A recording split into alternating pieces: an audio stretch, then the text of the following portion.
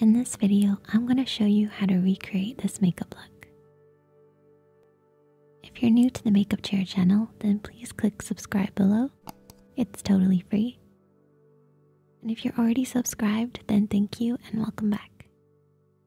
I hope you enjoyed this look. It's soft and easy, so let's get started. I've already done my skincare, so our first step is to apply a face primer. A face primer is optional, but it will give your makeup something to hold on to, helping it last longer and glide onto the skin. Next, I'm going to wake up my lips by using a lip scrub.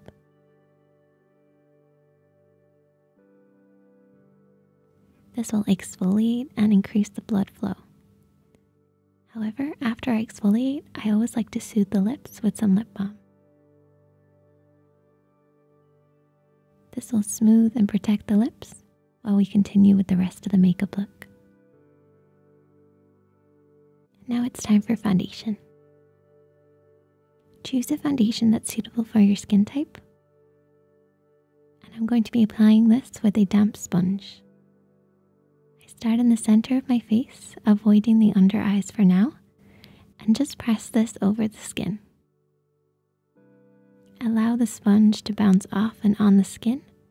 This will create a soft airbrush finish. For the next step, I'm using concealer. I mix the concealer up in the back of my hand and apply this underneath the eyes. If you wish, you can try looking upwards. This will create a smooth surface under the eyes and help with the application. To set everything in place, I'm going to be taking my face primer. And for the rest of the look, I'm going to be using my makeup brushes. However, before we touch our skin with any powder,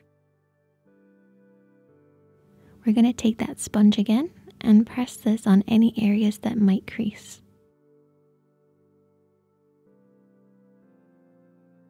With a large powder brush, apply a sheer layer of powder to start with.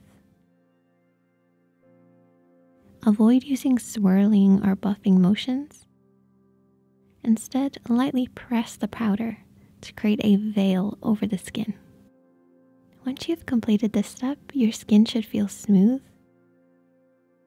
And now we're going to move on to bronzer. Taking my favorite bronzer, I'm going to apply this around the hairline, cheeks, nose, and this will create some definition and shape. For blush, I'm going to apply 2 shades. These are glowy and will catch the light beautifully. I'm applying this on the apples of my cheeks and softly sweeping upwards. Taking the lighter shade from my eyeshadow palette, I'm going to be applying this on the high points of the skin. Once again, this will catch the light.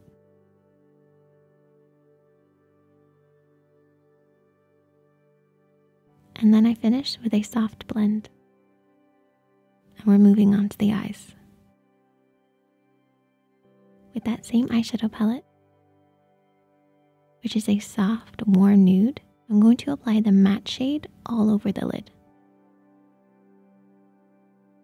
Softly sweep this all over the eye area. Mixing the 2 matte browns, I'm going to apply this on the outer edge of the eye with a small blending brush.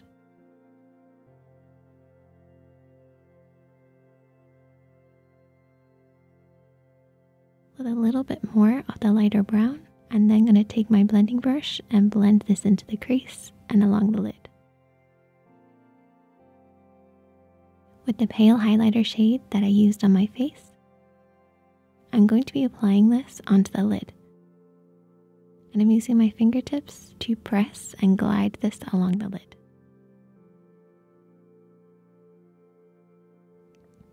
I did my brows, mascara, and lashes off camera. And now we're going to finish off the look with lip liner. After lining, I fill in the lips with a liquid lipstick. And that's the finished look. If you enjoyed it, please press the like button. I hope you have a wonderful, peaceful day. And if you wish to continue watching, you can click the screen now. And I look forward to welcoming you back soon. Be kind to yourself, stay safe, and bye for now.